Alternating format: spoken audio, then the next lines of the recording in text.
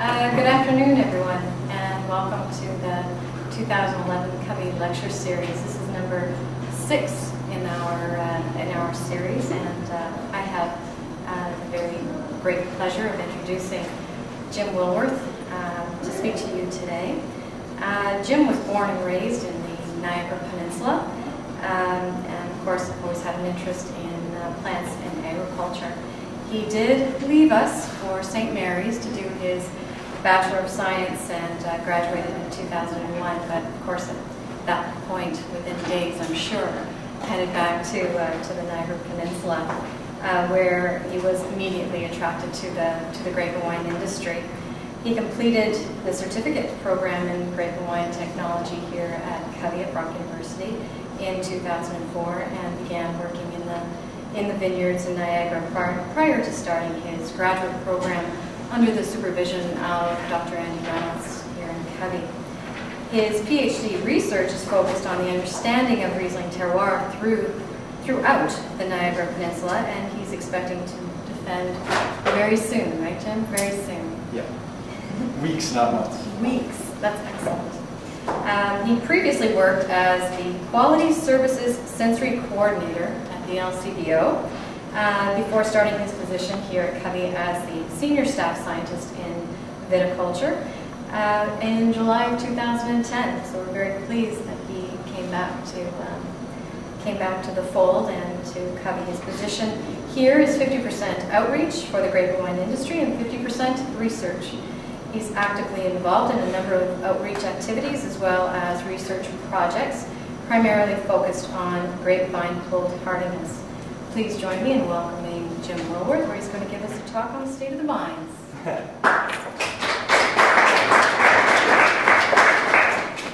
Well, thank you very much, and it's nice to see a good turnout here in the room, and I welcome those of you watching via webcast and whatnot. So when I was approached to speak here at the CCOVI Lecture Series, first I was very excited because this is a really interesting lecture series that's nice to be a part of. But when I found out what time of the year my talk was going to be on, and given what my research is focused in on, cold hardness of grapevines, what I decided to do was have a talk that was relevant to the period of time that we're at. And I wanted to talk a little bit about some of the processes of cold hardiness and the physiology about it, just to kind of connect the dots and to see how we got to where we are right now in the vineyard. And then I would like to also just give the state of the vine. What is the current status in Ontario in terms of what state the vines are at, and what we can expect from here to the growing season and to bud break. So with any further ado, I'm going to get started here. So a lot of the focus right now for research here at CCOVI is, especially on the viticulture side, is looking at grapevine cold hardiness.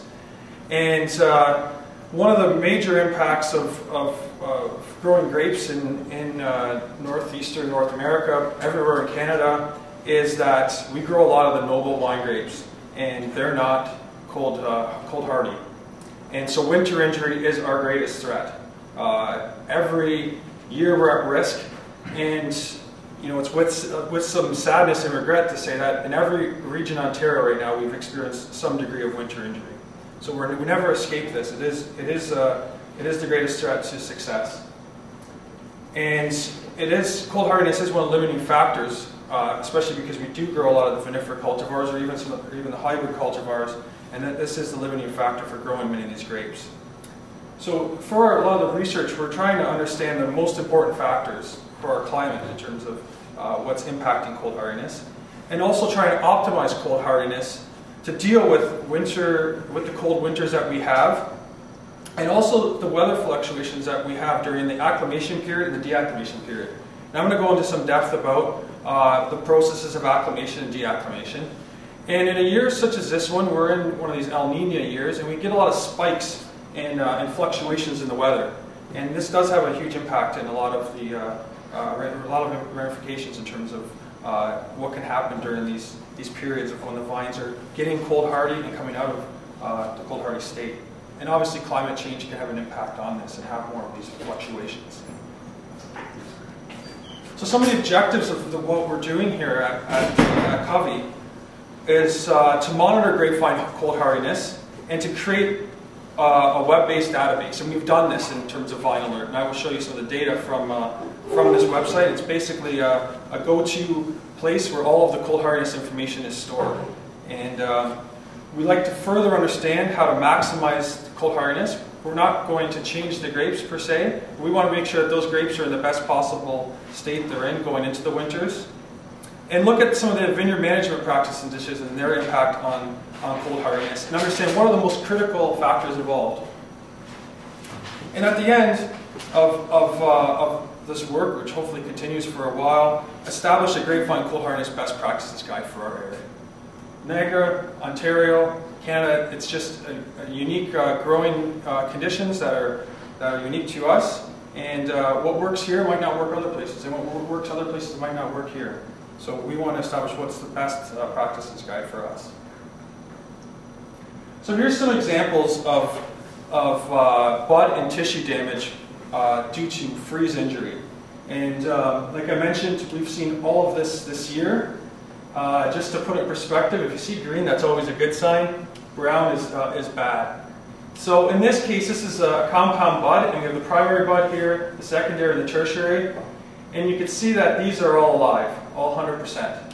In this case, we have cold injury. You see the browning of the tissue. These have been damaged due to cold conditions.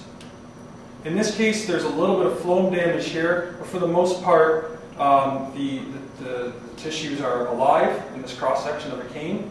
But in this case, you see a lot of browning. And even the xylem here is brown, so this is very severe cold damage. And I actually saw some of this year in above ground vinifera in Prince Edward County after negative 35 degree Celsius weather. Fortunately, they bury the vines and they had a good protection of snow as well. But anything above ground, in terms of some of the sensitive vinifera cultivars, basically looked like that. Not completely brown, but there was definitely some sections of brown even in the xylem.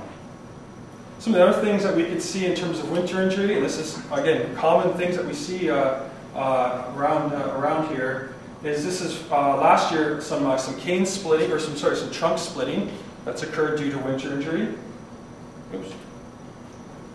And also some other cumulative injury. This is actually a Riesling vine, and last year all over Ontario we found that there were these dead arms, and this is a lot of this is due to cumulative winter injury from not 1 year but probably multiple years of cold injury and/or some phloem damage where the buds were actually okay, but then the tissue itself got whacked and led to lack of push after bud break. So when we talk about cold hardiness, basically we're talking about the ability of a plant, the ability of the tissue to survive freezing conditions. It is limited by its genetic potential and also by environmental conditions. So a grape variety, just on its genetics, can only get as hardy as it can be. So in terms of some of the native varieties around here, such as your riverbank grape, Vitis riparia, they can be hardy down to negative 40 Celsius, Fahrenheit, same thing. Whereas a lot of the wine grapes, in terms of the Vitis vinifera, are only hardy to about the mid negative 20s, negative 25 at their max. Other varieties, other species such as muscadine in the southern part of the states, for example, they're only hardy at about negative 10 and 12 degrees Celsius. So just because they're an American species doesn't mean that they're as hardy. But the northern ones, such as riparia, are quite hardy. And like I mentioned before, it's also cold hardiness is also influenced by the environment. And you can see here that it is a dynamic condition where it does change throughout the dormant period. In an area where there's warmer temperatures, the vines don't get as hardy as they would in a colder area. And this is this upper graph here is from vineyards from vines in Virginia, and this lower one are from vines in New York. And you can see since the temperatures are colder in New York than Virginia, the vine can get closer to its genetic potential and its maximum hardiness.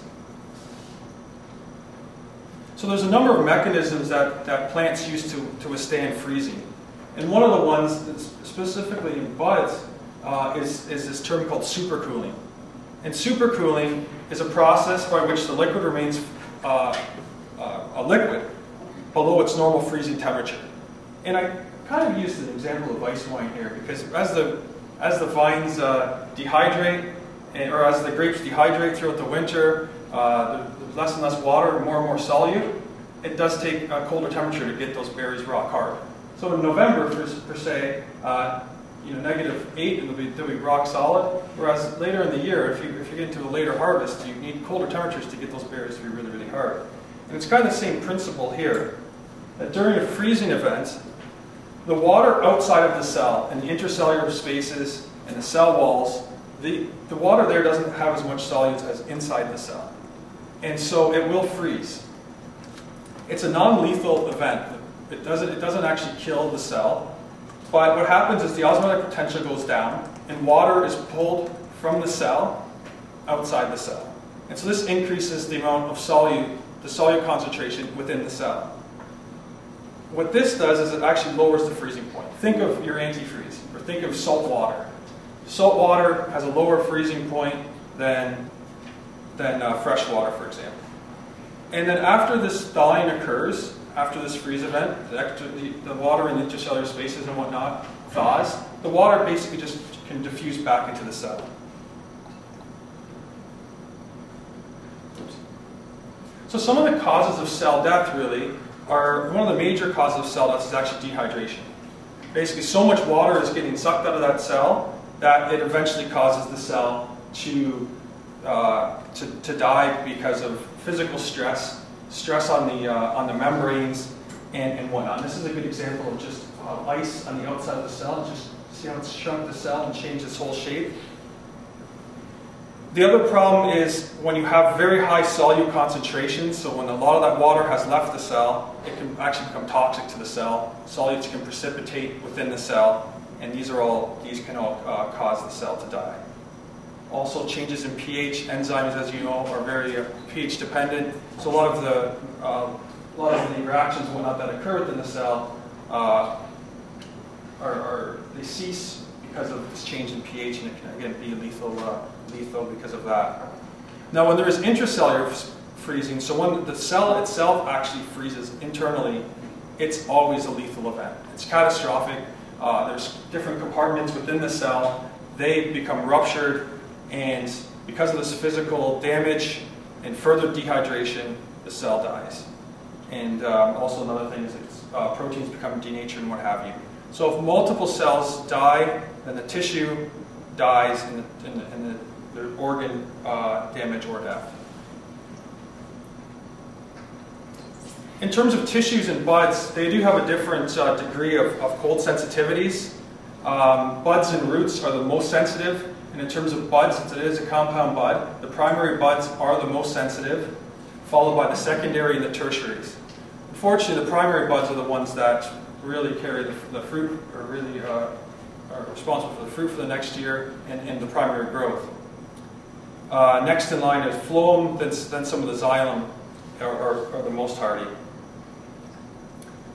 So like I mentioned before, cold hardiness is a dynamic condition. So it's not a static straight line. As soon as the vines lose their leaves, they're not at the same state of hardiness. It does go through 3 different periods. There's a period of acclimation where the vines are moving from a cold tender to a cold hardy state. The coldest periods of the year are during the dormant period or when they're at their maximum hardiness.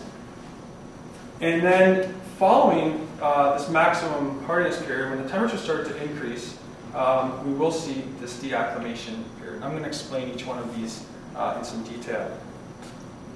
So right now we're just at this deacclimation phase right here. So in terms of dormancy, dormancy is, if you're going to define it, the suspension of visible growth. Obviously the vine's alive. It may not have leaves on it, but it is very functional. And this dormancy is induced by both the environment, so lower temperatures, daylight, photoperiod, but also endogenous signals. So hormones and things like this are controlling dormancy, or induced dormancy, I should say. Now the first period of dormancy is considered, it's called endodormancy. And this is regulated by physiological factors. At this point, no matter what you do, the vine is dormant, and it doesn't matter what you do, you're not going to break dormancy. It needs to fulfill a number of requirements within the plant for it to break dormancy. So if after the vines would lose their leaves, let's say in November, I would bring the vine inside, warm it up, I wouldn't be able to get it to break dormancy. But after a number of chilling requirements for vinifera, let's say it's around 100 to 500 hours, depending on what it is. After they achieve these chilling requirements, then they can break dormancy. But in many cases, especially what you'll find is this period of ectodormancy. So here, the vines are still dormant because the environment is not suitable yet for bug break. So what's really holding the vines dormant right now is the lower temperatures. So like I mentioned before, acclimation is moving from a cold tender to a cold hardy state, and it is complex in nature. There's a lot of factors and processes involved, and this is why it's not so easy just to pick one gene and that's going to all of a sudden make a vine or a plant cold hardy. It's very complex. There's a lot of things going on. So what are some of these things happening? There's changes in gene expression. Certain genes are upregulated during acclimation. There's chemical changes, such as sugars being, or starches converted to sugars, more complex sugars being synthesized. There's a lot of compositional changes and physical changes, especially in the membrane. Like I mentioned before, when a cell is when the cell's shrinking and whatnot because of a freeze event, very important compositional changes have to occur so that it doesn't, we try to resist these freezes. A lot of hormonal changes occur, specifically abscisic acid or ABA. If you know anything about ABA, it's involved a lot with drought and water regulation in plants. And water is an enemy. Free water is an enemy in terms of vines and plants in general, in terms of cold sensitivity. So it's a very important hormone. Other hormones that are involved with a lot of the growth of the vine, such as your cytokinins, auxins, gibberellins, they're not active at this point in time. And there was a talk a couple of months ago here at part of the lecture series, and we're talking about different cold hardiness genes that are involved. And these are just three family of genes that are involved in cold hardiness, that have been identified to be involved in cold hardiness. There's a lot going on.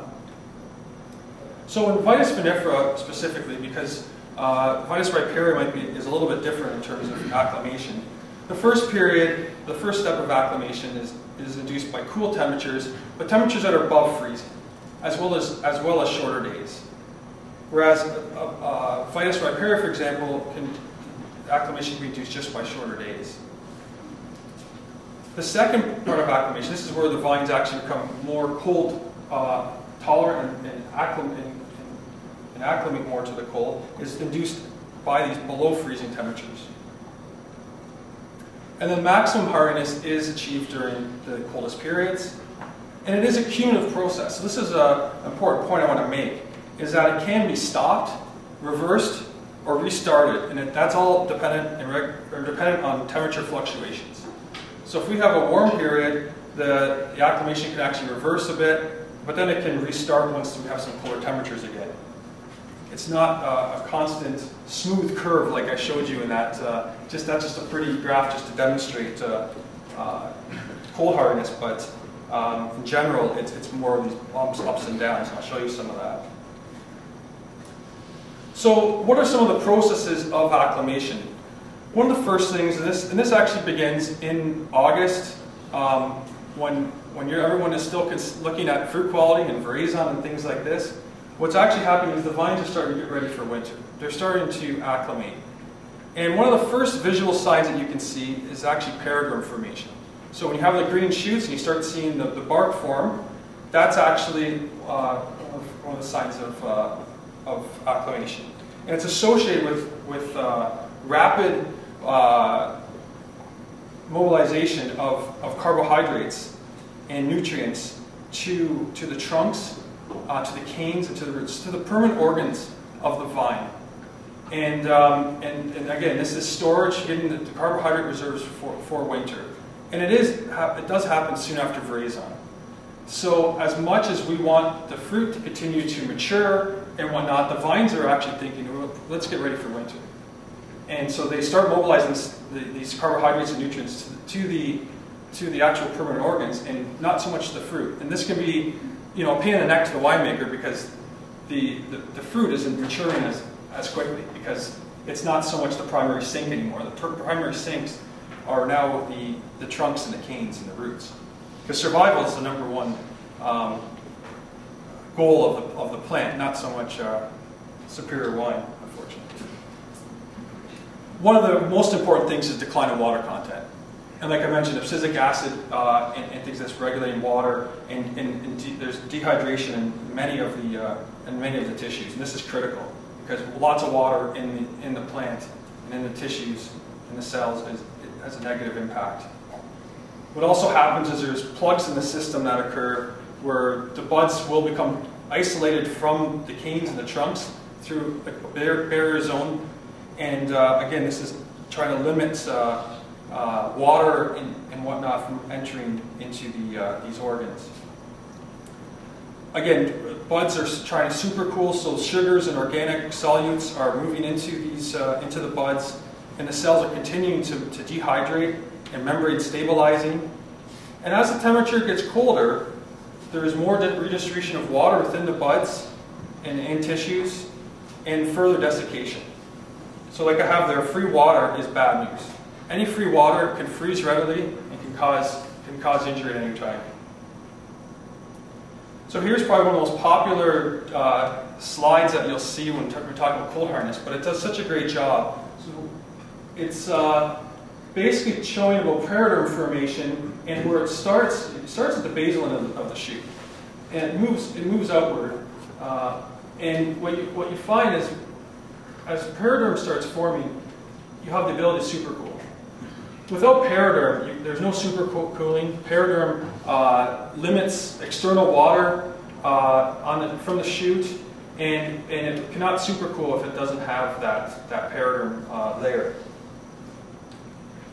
As we move, we get more deep supercooling at the basal end of the shoot, and the periderm formation is moving along the shoot to the point where in late September, or late October I should say, we have a lot of deep supercooling on the shoot, but at the end we still have the weak or no supercooling. There's no periderm formation. Think of Sauvignon Blanc is always a good example of when you're out in the vineyard and you see Sauvignon Blanc, and you see at the end of the year, you see a lot of green shoots at the end.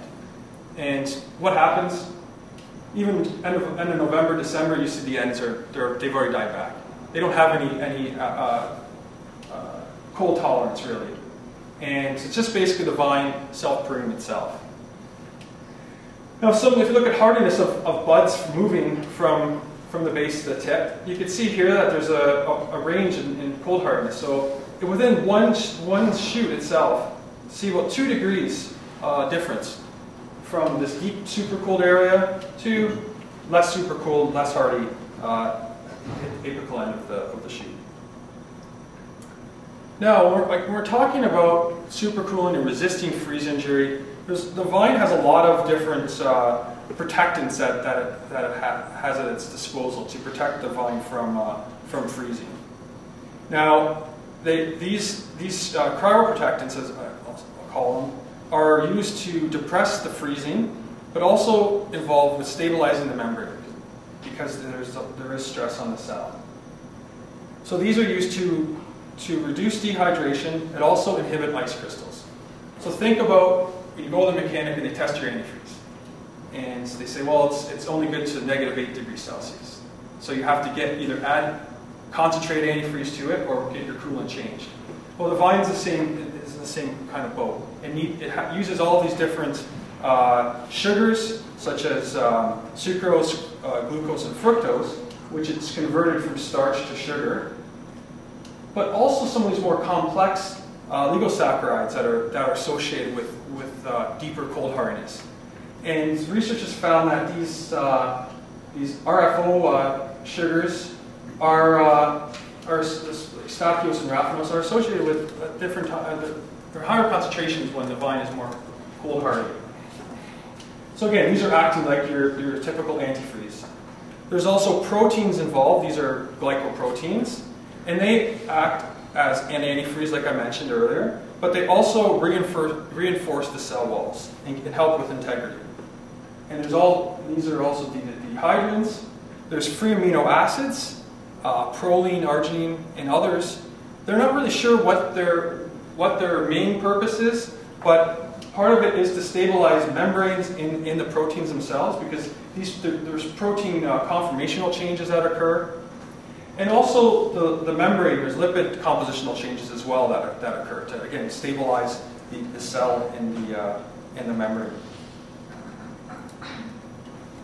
So that is the part where the vines are moving from a cold hardy to a cold tender, and then state. And then once we reach this period here where the vine has reached their chilling requirements and the temperatures start to rise, we hit this, the vines start hitting the stage of deacclimation. Now deacclimation, basically people just call it the reciprocal of acclimation and really don't discuss it in too much detail. And we've been asking ourselves a lot of questions recently about just what's happening for deacclimation. So I want to give a little bit of a background on deacclimation and what to expect, and just what are some of the factors driving this. But in general, it is the reciprocal acclimation in many ways. When the temperatures do start to increase, sugars are now, or a period where starches were being converted to sugars. Now sugars will start to be converted to starch. Starch can accumulate, but also the vine, its reserves have been depleted. It needs some energy, and what it'll actually do is metabolize some of these carbohydrates that's synthesized during acclimation. Again, different concentrations of the antifreeze proteins will decline, and the proteins will again change their conformation, and as well as the lipids. The other thing that happens is there is more rehydration in the vine. So there is more water, free water present. It's not all bound up by proteins and whatnot. So it is becoming less hardy because of that. Now, deacclimation is much more rapid than acclimation. Acclimation takes weeks to months. Like I mentioned, it starts in the end of August, and it moves on through to maximum hardiness, which is December, January, at least here. For deacclimation, it can be days to weeks. And what are the possible reasons? Like I mentioned, deacclimation has a lot to do with the ambient temperature outside. But acclimation does depend on a lot of energy. There are a lot of conformational changes, changes in structure, changes in function, genes are being upregulated, and this takes a lot of energy. Whereas in deacclimation, it's using a lot of the carbohydrates and proteins that are synthesized during acclimation are just being metabolized, and so deacclimation can just be fueled by metabolism of these compounds. Now, the extent and the rate of acclimation, or deacclimation I should say, that's a typo, it does depend on the magnitude of the increase in temperature, but also the duration of the exposure to that temperature. So if you look at this graph here, for example, we do have these spikes in temperature here that occurred, this is last year's data. And you can see here that with these minimum temperatures, even though they were much higher, the vines didn't start to deacclimate there. But over a gradual period of as temperatures generally rise, you see a decrease in cold hardiness. And it's not a linear relationship, and there may be a lag phase. So just because you have a day or two of warming temperatures doesn't mean you're going to get a huge increase in deacclimation. Now, it's not clear how this temperature signal is transduced in the vine, or how deacclimation is initiated, or what day length has in this whole process. It's basically, the circadian rhythms and things like this. It's hypothesized that they do have a large impact, but to what extent, research really hasn't shown. But my guess would be that there is some impact, because photoperiod does have a huge impact in other crops, but in terms of vines, we're not 100% sure. So when we talk about midwinter hardness, so vines that are more cold tolerant in the winter, does it equal better resistance to deacclimation? And the answer is it's not necessarily the case. It's not just because a vine is more cold hardy, doesn't mean that come March, April, it's going to be in better shape. And I'll explain this in a minute. But for a particular cultivar, if we optimize cold hardness, let's say in Chardonnay, and on March 1st, it's hardy to negative 22, even though I'm just using this as an example, it's in better shape than it would be if it was only hardy to negative 15. The rates of deacclimation might be the same, but we have a lower starting point. So that's advantageous to be more cold tolerant. But what I'm saying about just because a vine has a deep midwinter hardiness doesn't mean that it's going to be resistant to deacclimation. Here's an example. Concord has been shown to be less hardy in the month of March than some of the vinifera cultivars. Stan Howell has shown this research with Riesling and Chardonnay in Concord. And I like this concept a lot. You hear Kevin Kerr and Bob Wample talk about this, and it's this concept of early to bed, early to rise. Basically, if a vine acclimates sooner, it fulfills its needs sooner, and it can break dormancy earlier. So work that has just been done in terms of modeling some of this cold hardiness LTE data and comparing it to climates out of Washington. So Marcus Keller, Lynn Mills, and colleagues have just published this in the Annals of Botany. And they've had 20 years of data, and using some complicated modeling, we're looking at trying to model rates of acclimation and deacclimation And what they found was, these are two examples. That Concord, for example, achieved great midwinter hardness. We know it's a very cold hardy cultivar. But it also had the highest deacclimation rate. And so this resulted in a rapid loss of hardness in the spring. Cabernet Sauvignon, for example, we know it's late as can be. It's one of the latest varieties we grow here. And it was the least hardy because of that.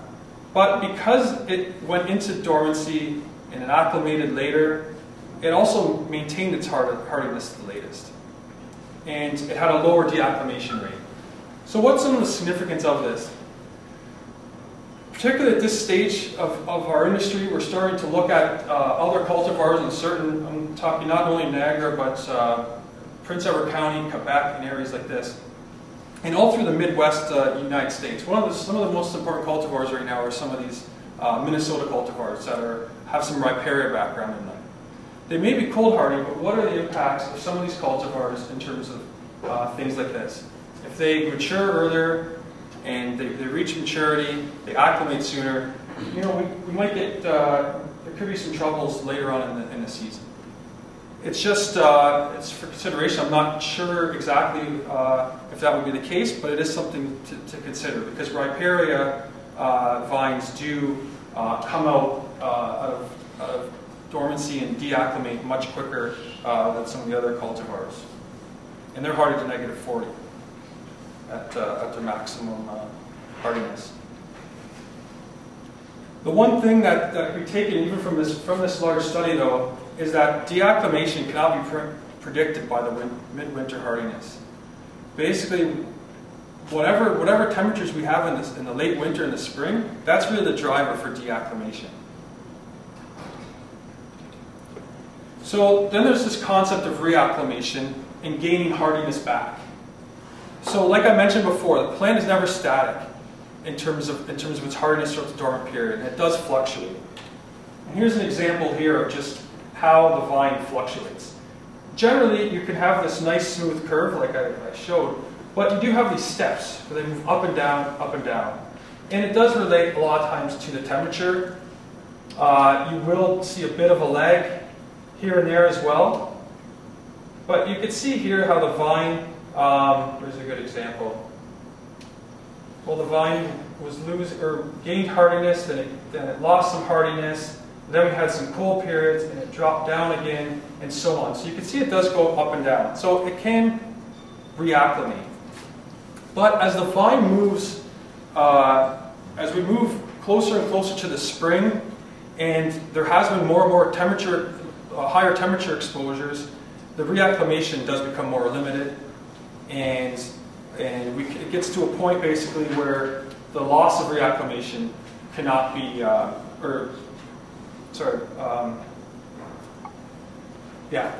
loss of reacclimation may be simply due to the fact that changes have occurred, developmental changes that are irreversible. The vine is basically gone to a point of no return, and no matter what we do, no matter what happens, even if we have some long period of cold weather, they will not be able to reacclimate.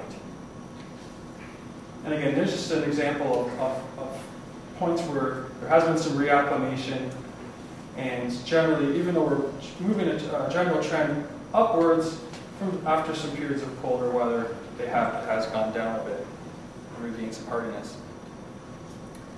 But here's some of the concerns about deacclimation, is that fluctuations in the temperature, especially, they're predicting that this year for Ontario, Environment Canada, or sorry, all of Canada, Environment Canada has predicted that we're going to have a lot more fluctuations it's going to be colder spring and late winter, but we're going to have a lot of these large fluctuations in temperature.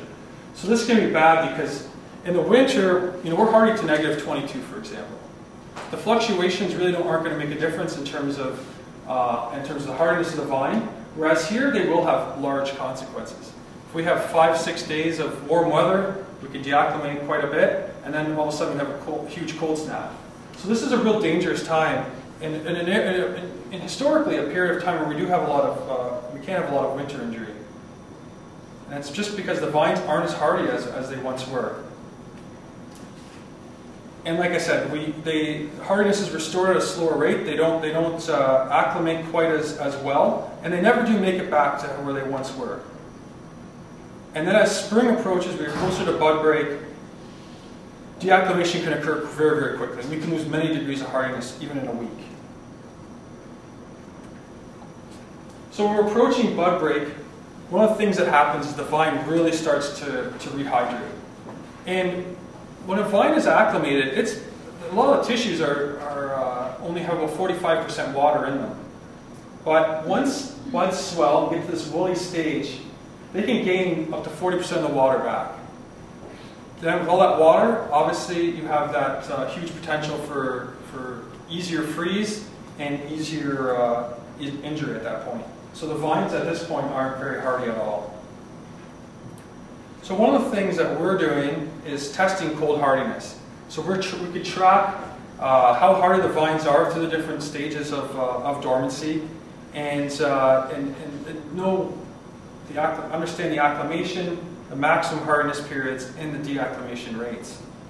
And to do this, we're basically using this method called differential thermal analysis. And with this method, we have programmable freezers, and we can simulate cold events. We drop the temperature from 4 degrees Celsius to below negative 30 at a rate of 4 degrees an hour. And we basically load the cells up with tissue. And on these trays, what we're doing is we're measuring electrical conductivity across the plates. And so we can actually measure when the heat is released, when a freezing event occurs within the tissue. So when we have an extracellular event, we have these things called exotherms. And this is a high temperature exotherm, which this is kind of small, but you have this large peak here. This peak is not critical in terms of we want to see it because we know the equipment's working and whatnot. But what we really care about are these low temperature exotherms. These are when intracellular events are occurring within the bud. So this is when inside the cells are freezing. At this point, we can calculate how hardy the buds are or the cane tissue are. So it's a useful method. It is rapid, considering it's 13 hours a run, but that's still considered pretty rapid in terms of calculating hardiness. And we're monitoring throughout the whole period. So I mentioned before about this database called VineAlert. We launched this in 2010, November 2010. And it's free, available to the web. And it's basically a resource of data and information concerning cold hardiness and winter injury for both growers and researchers. And it's there to provide timely information, critical information to the industry. And at this point in time, we are at a stage where we're not really sure, you can't really guess where the vines are. In the midwinter, you can kind of get away with saying, oh yeah, they're hardy to the max. We know that's going to be around below -20, so we're safe then. Well, right now, we're not really sure. We know that the vines are going to start to deacclimate. This is an example of how the data is displayed in VineAlert. And this is data taken from a Chardonnay block in the 4 Mile Creek appellation in the Niagara Peninsula. Here are the low temperature measurements from temperatures from that vineyard.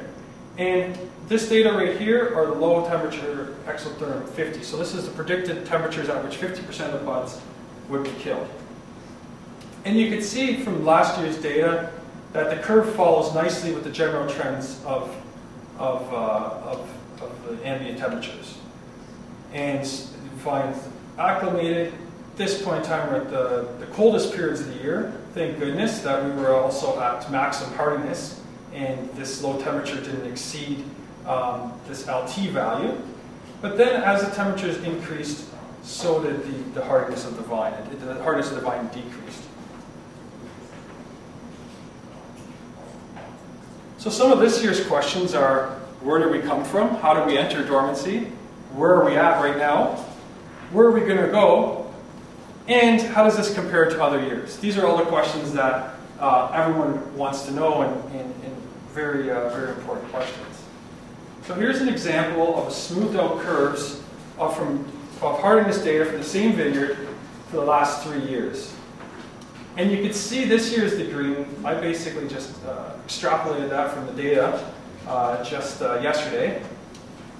So in the green data here is this past year, so 2010-11 data. And you can see we entered the acclimation period rapidly, and we entered, so went deeper into hardiness earlier, and we reached maximum hardiness at an earlier date than the last couple of years. But similarly, when I'm talking about earlier, what I talked about earlier about early to bed, early to rise, you can also see that we're coming out of hardiness earlier too this year. That the vines are deacclimating sooner because they've achieved what they needed to achieve earlier on. And all it's holding them right now back is the ambient temperature.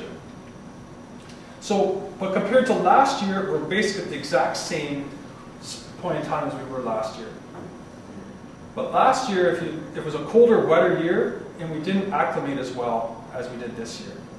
But we had that really warm spring, remember? It was a warmer spring. I remember magnolias blossoming here, super early. I think it was the beginning of April, in the city at least, where you're around buildings and whatnot. And you can see that the vines also deacclimated quickly. Whereas in 2008-2009, it was a cooler spring and late winter, and they deacclimated at a slower rate. So we went into winter in very good shape, thank goodness, because we had a lot of cold events at the end of, mid to end of January. But now we can expect that we are going to come out a bit sooner.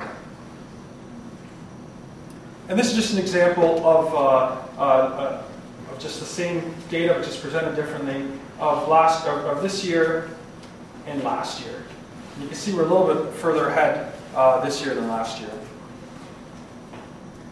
Similarly, this is looking at some Sauvignon Blanc from a different appellation, and you can see that Sauvignon Blanc was taken in the middle of October, and it was already hardly a negative. I think the actual value was negative 12.5.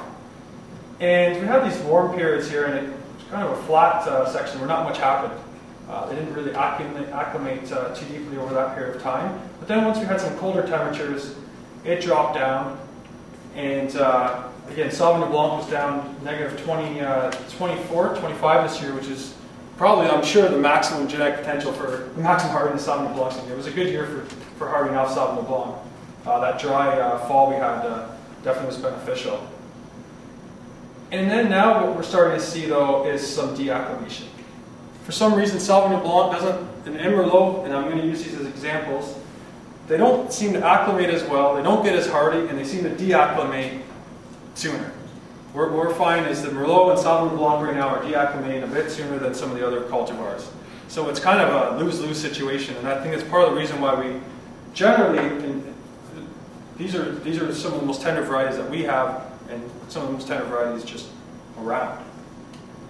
This graph here is just basically a smoothed out graph of this, just to make it look prettier, just so you can visualize that we are moving in the less hardy, starting to become less hardy. Now similarly with, this is with Chardonnay, and again, hardened off very well. We were at maximum hardness for a long period of time because we did have a lot of that cold weather, but now we're starting to see that the vines are starting to deacclimate a bit. And LT10 values are now below negative 20. The LT50s are still below negative 20, but this was data taken last week. I tried to have current data from yesterday and had a problem with the freezers. So we do, like I said, these sensitive equipment, and just one little blurb, and I wasn't able to get the latest information, but I do expect that, especially if you have some warmer weather, that it probably is. And I'm not saying it's up here, but it's probably starting to deacclimate more and more. So, what is this? What can we expect? We can expect that as temperatures warm up, they will deacclimate. And the closer we do get to spring, the longer periods of time we have with warmer weather, the tougher the vines are. They're not going to recover as quick, and they're going to deacclimate at a faster rate. So it's very important to keep monitoring cold hardiness through vinyl or through other sources. So it's just some final points here. I'm going to take this into two different areas. One is as a researcher, just for cold hardiness and deacclimation and acclimation. What are some key points? Basically, we need to further understand the factors involved in cold hardiness. And one of the things we're addressing right now are looking at cultural practices.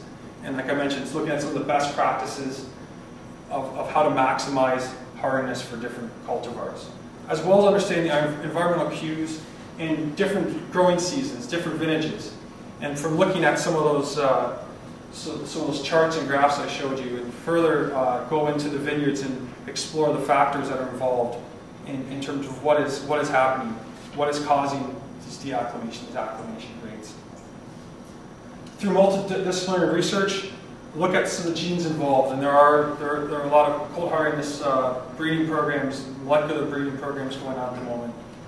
Also look at some of these signal transduction pathways. So what are the impacts of light photoperiod having on acclimation, deacclimation? Hormones, what is really happening? Because we want to get to it, we want to be able to consistently, as researchers, provide information that we can consistently go from vines that look like this in the winter to vines like that. Full crop, healthy crop, and not vines that look like that now in the winter and look like that in the spring. So as a grower, some final points is to continue to monitor hardiness throughout the dormant period, particularly during the acclimation and deacclimation phases. If you're here and or in Canada, we have the Vinyl website where we're showing hardiness from many different regions. It's a huge resource for people to be able to see how cold hardy things are. We're trying our best to collect as many samples as often as we can to provide the best information to the industry. We are fortunate in Ontario that we have these arsenal of wind machines. I see some pioneers sitting next to me here who have really pushed the envelope in terms of having these wind machines. And so there is a way to help mitigate cold injury, especially when they are deacclimating and we do have these risk factors. But with wind machines, this information is really, really important because it does provide when to turn them on, when they're useful, and so on. But obviously you have to monitor the environmental conditions in the forecast so you know what to do, know what's happening, and also understand the factors of how the vines went into the dormant period. Was it a heavy crop year? Was it a light crop year? Were the vines unhealthy going in? All of these factors come into play. Anything you can think of in the vineyard is going to impact cold hardiness. And just be prepared for this time of year, and so that you are ready for if need be, you can probably help try to mitigate any injury. And in the words of Duke from G.I. Joe, knowing is half the battle. Providing some information that we're trying to do, at least there's some information to go by in terms of making informed decisions. For so many years, it's a guessing game, and deacclimation, for sure, is one of the things that's very hard to model and predict, because it has so much to do with current temperatures. This is really what's driving deacclimation. So I'd like to make some acknowledgments here to all the funding agencies and collaborators such as the GGO, AFC, WIN, Grape and Wine Research, Inc. KCMS has been involved with this project for a long time, developing some of the freezer methods and working very hard on all of the regional sampling. And also the people here at Brock Electronics, Tom McDonald and Mike, they've unbelievable in terms of what they've done with these freezers. Like I said, they're very sensitive pieces of equipment, and we had the problem yesterday and they got up and going, the freezer's up and going already today. So it's a huge resource to have them. Also the whole team at CCOVI and all of us involved in the cold hardiness project. It's not just me, it's a lot of people involved with this project, and there's a lot of work being done to provide all this information to you. Dwight's involved with the Vine Alert website and developing all the website for us and help managing the website, as well as Natalie and Barb for outreach and communications and all of the hard work that they do in terms of helping get the message across to everybody. So with that, I'd like to thank you, and if you have any questions, please ask questions. Jim, how do you think that harvest dates affect acclimation, basically, in terms of timing when we pick for different grape varieties, basically? Okay. So the question was how does harvest date impact acclimation and some of the different cultivars that we have and how that impacts harvest date. One thing I could say about harvest date is I mentioned before about carbohydrates moving so the photosynthate from the leaves are moving to the permanent organs of the vine, like your trunks and your canes, whatnot. And because that starts happening earlier on, that is part of the rationale why some studies have found that harvest date has not impacted acclimation. And that's one of the rationales why they think that's why it's not the case, because the vine starts getting ready earlier on in August, just after veraison, and so harvest date probably doesn't have as big of an impact as your crop levels. Overcropping in some of the studies out of Ohio, out of Washington State, Virginia, they've all found that overcropping has more of an impact than harvest date. But if a cultivar isn't suited for the climate, let's say the cultivar is not entering veraison until very late in the season, and then we hit this big wall called winter, then hang time does make a difference, because it's not, if the grape isn't maturing itself, then it's not going to be very hard. So it can be a problem growing some cultivars that really aren't suited. Some of the really, really late ripening varieties.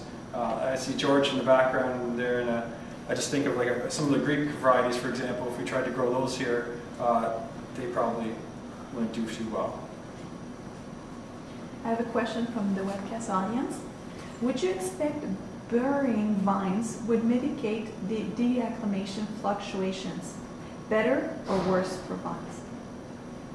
Okay, the question was basically talking about burying vines and if it makes it better or worse for acclimation, deacclimation. When the soil, just like snow, has a lot of insulation properties, which is beneficial for a vine in terms of when it has a maximum really low temperatures. One of the drawbacks is, though, if a vine is buried, it hasn't been exposed to as cold a temperature, so it's not going to be as hardy in the first place.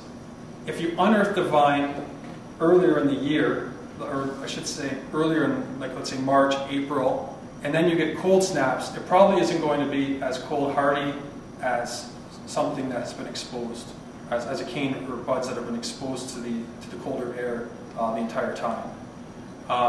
It's this one thing about burying vines in snow. Yeah, it's fine when you have the vines protected in snow as long as you keep the snow there forever. As soon as you lose the snow, you lose that insulating properties, and the vines won't be as hardy. I've actually taken some measurements of buds under the snow and above the snow, and they were 10 degrees less hardy, 5 to 10 degrees less hardy in some cases. So it does have a huge amount of insulation properties, and so if they're buried, probably try to wait a bit longer before unearthing. But you can't wait too long. It's one of those. You wait too long, then you end up with other problems. Any other questions? Jim, I guess I had a question. Can you go over again which varieties that you've chosen to go with the studies, and do you see a time when you'll branch off into other varieties for the study?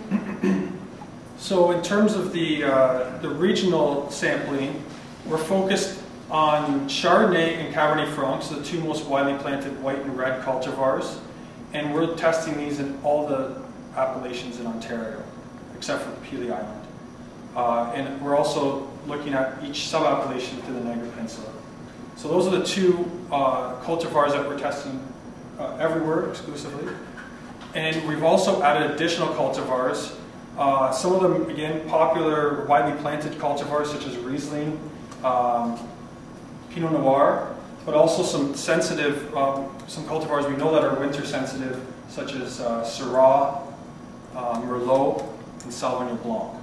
And for those cultivars, we're focusing on areas where there's a lot of plantings of those cultivars. So on top of the escarpment, we're really not sampling anything really sensitive, but we want to make sure we're capturing the important varieties in important areas. In terms of expansion to other cultivars, really it's a matter of time, resources, and what the industry wants. If there's a need to be looking at some of the other cultivars, we can.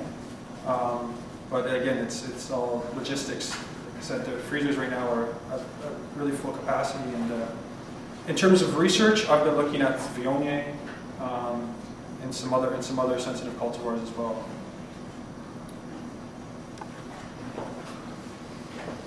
No other questions? Well, I guess I'm supposed to come up here and go back to the microphone. On behalf of everyone here, thank you so much, Jim. That was very interesting. Thank you. A very small token of our appreciation. Thank you very much.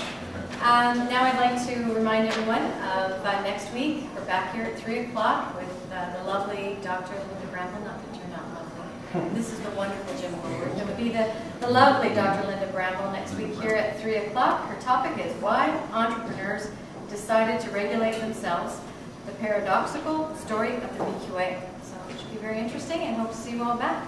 Have a great day. Thank you.